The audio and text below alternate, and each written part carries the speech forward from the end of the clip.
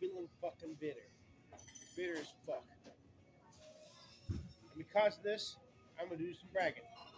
I'm gonna do something that every other criminal that that has done what I'm about to do has been busted and sent in a big jailhouse, and that is for bragging about their exploits. Now, why the fuck did they go to jail, and I'm not going to go to jail for doing what they did to get them sent to jail? Because the dumbasses did not wait for the statute of limitations to run out. What I did was 1999, and the statute of limitations for theft, stealing, is 2 years, maybe 5 years the most. Okay, now what the fuck did I do? Now what the goddamn fuck did I do? How many of you are aware? Huh? Talking to my phone. Oh, okay. I'll be right back with a spoon. Okay.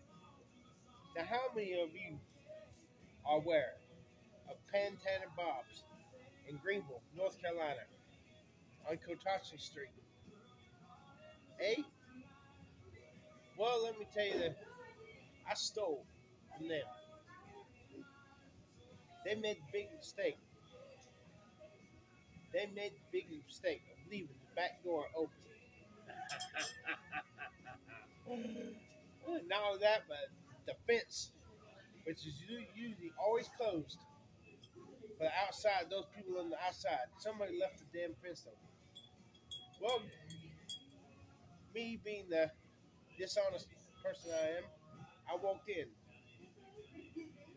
thinking to myself, ha ha ha. I didn't, because you were supposed to go in the front door for the cover charge, and this was probably a Friday or Saturday night. And here I am going in the to fence door and then through the back door, and then they fucked up elsewise. Look how ugly I am. I'm gonna kill myself sometimes. They one of the doofuses left open the room where they put the beer taps in, so that they can dispense beer at the bar. I noticed this and I thought, yes, yes, yes. Vengeance is mine this time. I walked into the place. I remember in 1995, Dana Watkins, assistant manager, delivery unit pizza. No, she became that later. But waitress at the Kingston Pizza, 1802 West Vernon Avenue. No, I'm sorry. Yeah, she was this 1995. She was the assistant manager, delivery unit pizza at the Plaza in Kingston, North Carolina. She's like, they had a break in Pizza Hut, and she's like, you can tell that they were dumb. They if I'd have broke in, I'd have went stolen those beer taps. You can get a lot of money for those in Greenville. It's a party town. So I went into the back room. I stole two of those beer taps. I ripped them from the kegs and ripped the lines that go to the beer. I ripped it out. And then I stole two Chardonnays on the shelves. I left that. I went out, back out the back door, feeling really satisfied. A sense of self fulfillment. Because that's back then. I was definitely not. I was ugly back then. I was fat. I was losing my hair again, and this made me feel good. That's not. That's not the main reason I did it was to atone for the karma that the Pantana Bobs had done to me in the year 2 years prior. Let's go back to 1997, 1998. Pantana Bob's was next door to the Underwater Pirates Cove. Now we had karaoke on Wednesday nights at Underwater Pirates Cove. And after I sing my karaoke song, I'd walk out. I went next door to the Pantana Bob's, and the door people in the bouncer spoke to me arrogantly, like I was a dog. They said, "You can't come in. You ain't got a membership." Well, how do I get a membership? You have to come in the daytime, and you know that was wrong. You can buy membership there. Now you don't have to come in the daytime. The bar in the daytime you come. There's no there's not gonna be nobody at that bar in the daytime. The bar staff don't get there until around 9 o'clock at night, and they saw the look of on my face that just come tomorrow in the daytime, and you can buy a membership.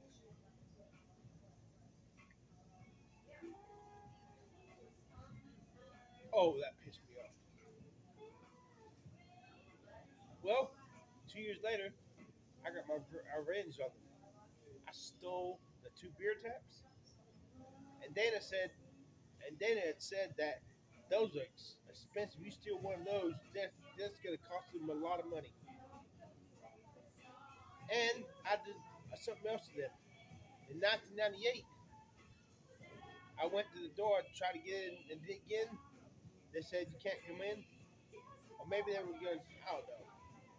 Well, when they were not looking, I stole the stamp for the underage. They had a stamp they stamped on the hands of the underagers. Well, I swapped it. Went next door back to the Underwater Pirates Cove. It was a Thursday night, no karaoke but DJ. They sent some staff from Pantana Bob. They knew I did it. They couldn't prove it. They're like, "Where's our stamp?" I'm like, "What stamp? You know what you talking? You got? No, I don't. Want to search me? Because I had put it in the back trunk of my car after I swapped it. So I hope I screwed them out of a lot of business because hopefully they were unable to let underagers in because they couldn't market and such. And looking like how I look in this video, I want to get revenge on other people who are angry, who's done me wrong. If I cannot be a good-looking guy, have my hair transplant, I'm gonna do shit more stuff like this. They're my enemies. It's gonna get worse and worse what I do until I get my hair transplant, or after the fifth. If only I was a good-looking guy, I would not be so bitter. If only I had my hair transplant. Woman said, waitress said, asked her, "Can you tell I'm 35?" She said, "No, you look good." How old do I look? I just knew she was gonna say younger. She's like, "You look 41."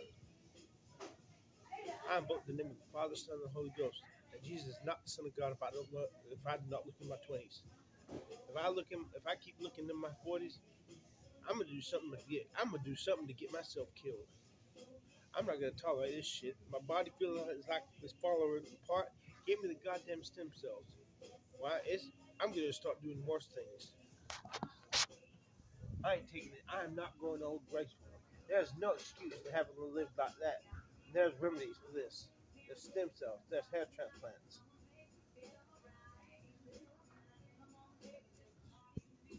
God fucking damn it.